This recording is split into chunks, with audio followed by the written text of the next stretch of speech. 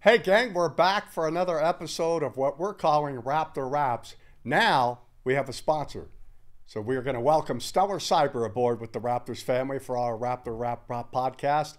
We're going to be telling you more about Stellar Cyber as we go on into the future, but we want to welcome them to the Raptors family. And while we're at it, let's talk to one of our Raptors right now. We want to welcome in pitcher Damian Henderson. Hi, Damian. How are you? Doing great. How is everybody else? Okay, so let's talk briefly about you spent time with the Raptors last season in 22. Yes, sir. Mainly in a workout capacity. Were you ever under contract at all? I was under contract for, I think, around 5-ish days. I came in, prepared to pitch, came out for an inning. Didn't go so well. Yeah. And, well, you were dealing with some issues too, I right? was, yeah. I didn't prepare. I got released by the Reds shortly before I came to the Raptors, and yeah, basically had an injury and just kind of worked through that. And you guys kept me around and kept me working with the team, and it was a very enjoyable experience. Well, the one thing I noticed clearly is I kept telling Cash, why can't we get this guy under contract? Because if we go to the Home Run Derby? The home run. Yeah, what do we call it, yeah. Trevor? What do we call the home run?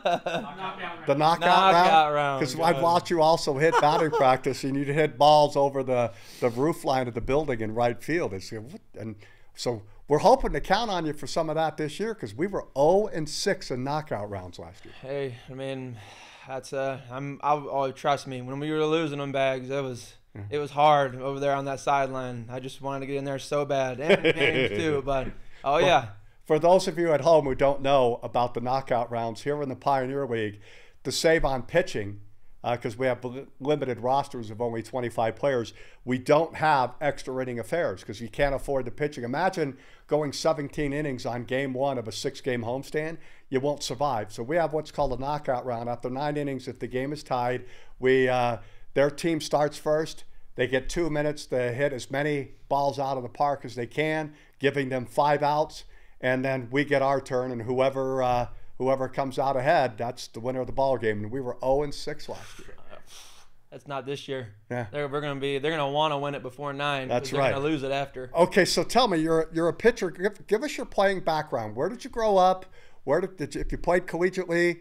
Blah blah blah. Up until now. Sure. So grew up in Raleigh, North Carolina. A kind of transplant from Goldsboro. If anybody's ever heard that before. Kind of grew up, my family was a tobacco family, kind of raised that type of stuff. My mom married a city boy, so we moved out to Raleigh, out in downtown. Raleigh. And sorry, I don't mean to laugh. No, that's okay. Yeah, an LA boy doesn't look as Raleigh as the big city. It was a big city. I mean, yeah, I bet. Back in the day in Goldsboro when I was growing up, it was a little small. But anyway, so after that, I played some high school ball, threw the ball pretty hard, just kind of done that my entire life, basically. And then, after doing high school ball, I went to Salt Lake Community College for a year here in Utah, actually. I was supposed to go play for BYU.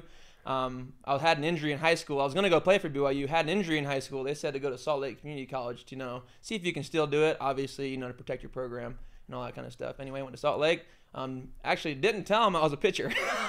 I told them I was an outfielder hitter and just went with it. Hit really well, hit a couple home runs, had a high batting average. Cal State Bakersfield, actually in California, saw me at a game. I hit probably one of the furthest balls I've hit in college, and they were there. So they offered me a contract, well, I guess a contract. They offered me a scholarship there in college, and I played there for 2 years.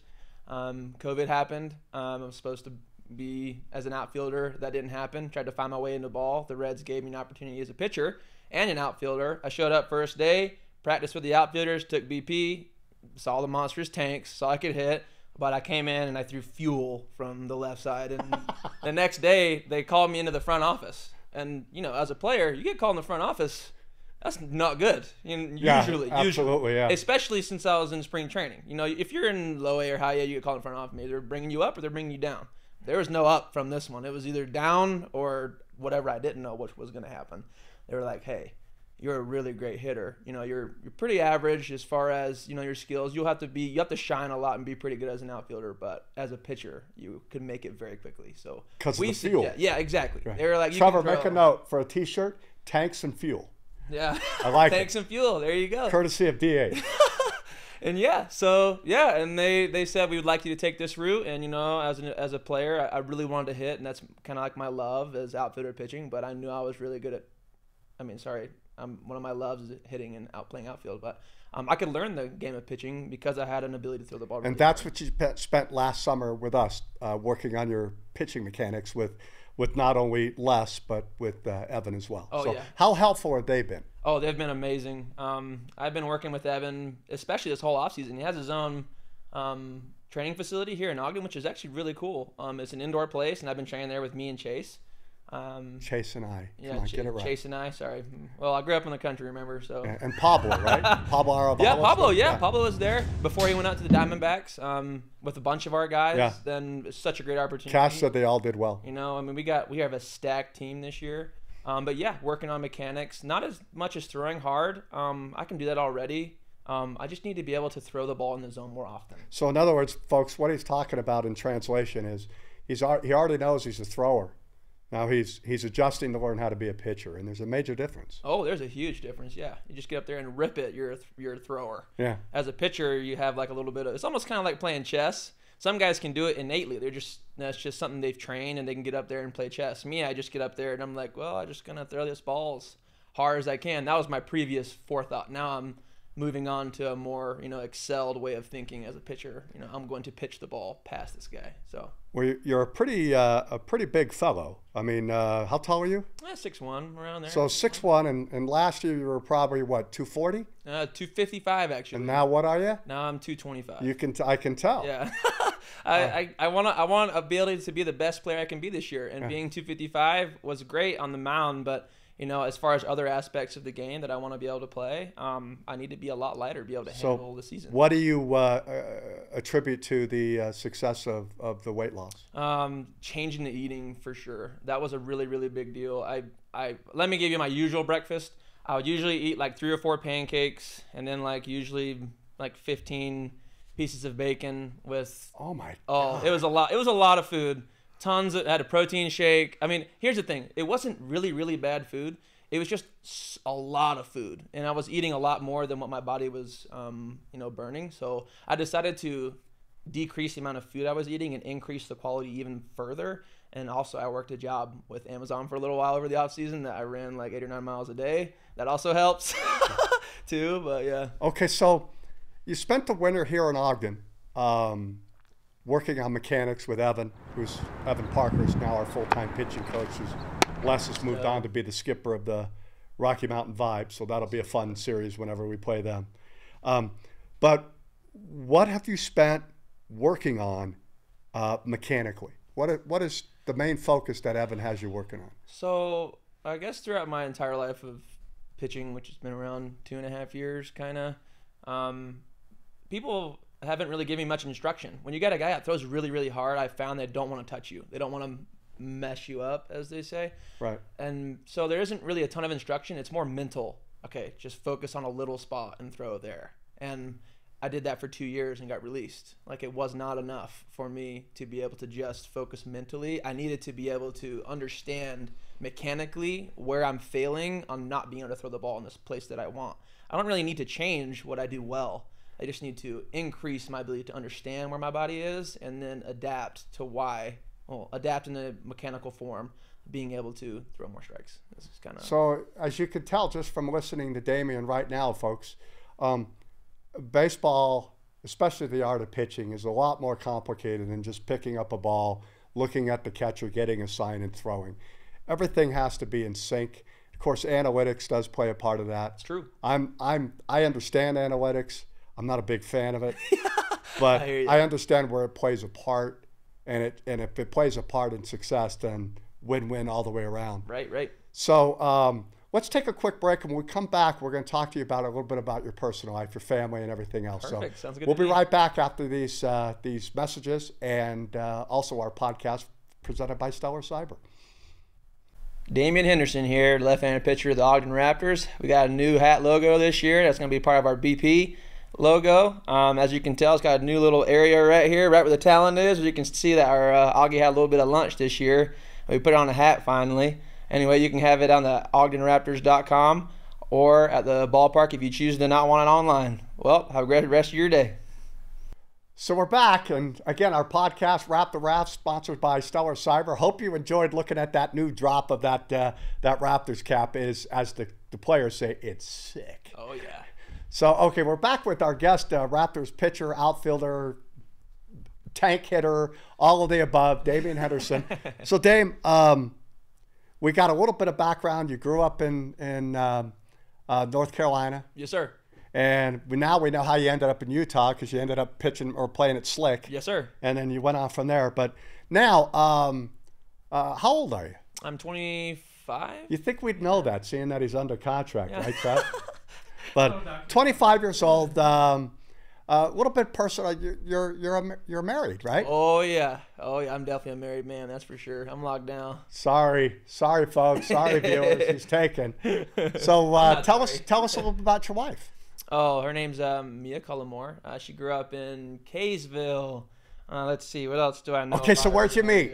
Oh, so we actually went to the same junior college, and she was a softball player there. Oh man, she should be the professional athlete. So I met her there. I'll skip forward a little bit. When we were dating and we were in college, I was at Cal State Bakersfield, and she was still at Salt Lake Community College. And I'd call her and be like, "Hey, honey, I went 5 for 15." With a jack. I had a great weekend. I was like, "How'd your weekend go?"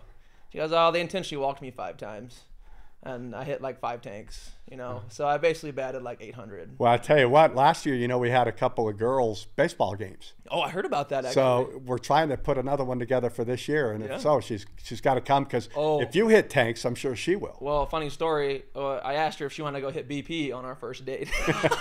That's a great first date. Hey, that's what I wanted to do. I was like, if she's a softball player and baseball is all about my life, this is what I want to do. We didn't go on our first date. We went sledding on our first date, but we did hit BP eventually, and she's got some juice. And no children so far? No, sir, not yet. It's all gone up to her. She's younger than me. She's 22. So where are you living now? We're currently living in Riverdale. Actually. Okay. Yeah, we moved from Kaysville. We were living with her family for a little while.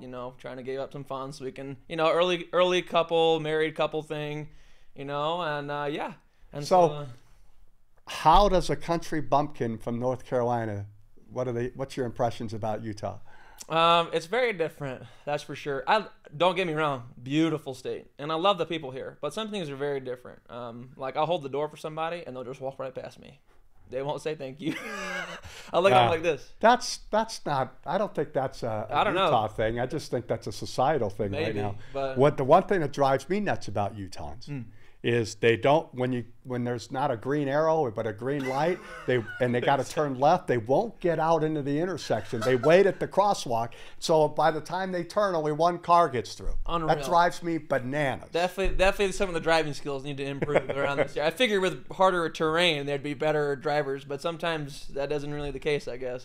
So briefly before we wrap up, I want you to talk about what you're expecting from not only yourself this year with the Raptors, but also your teammates, and what kind of makeup you think we have. Absolutely. Which one do you want to start with? You want me to start with just me? Okay. You got the floor, baby. I'll start with the team expectation, that I have for our team. I mean, we had an amazing team last year, especially saw for the first half, just destroyed everyone. The second half, we didn't really push through.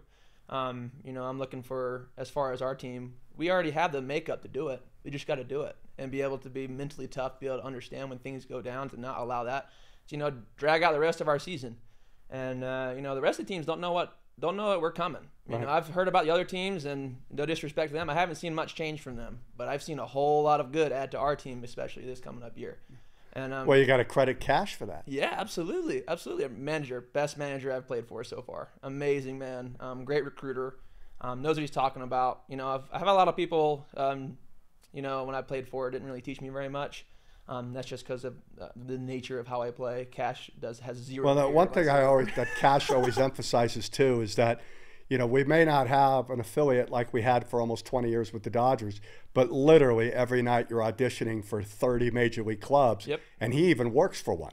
He does. So you're under the microscope 24/7, not just on the field but off. Yes, sir. Yeah, that's very important. Off-field stuff is very important. Taking care of your body, making sure you're eating right, getting your workouts in, all that stuff. And that's kind of what I've been preparing myself for this upcoming season. Making my body to the tip-top condition that it can be in, and then expecting the greatest performance I can on the mound, the outfield, or whatever Cash deems me to be as an outfielder or player, whatever he needs. I'm going to be there and be my best self. So. Well, whenever he needs is the best thing you said in this whole interview, because that's what this type of league is about. I mean, it's about players being versatile and being able to play more than one position. Absolutely. And not only that for our league, because we're limited on roster size, but the MLB clubs are looking for that kind of, versatility with players. I mean, you got Chris Taylor might come back and play short now. Yeah, unreal. Because Gavin Lux got hurt. Yeah. Poor guy. You might have a catcher play third, a catcher play for whatever it takes. Because they've had limited rosters forever. Yeah. So maybe one thing analytics has helped is getting more than a one-tool player. Right. So I agree. The only thing I can give you a little bit piece of advice is yes, sir. It's been a while for you, mm-hmm. Especially with pitching. Be a good listener. Don't expect too much too fast, because you'll get frustrated. Yeah, right. I mean, every pitcher, every player you've experienced, you go through hot weeks and you go through slow weeks. Hard game. So when it's been a while, it's going to take a while.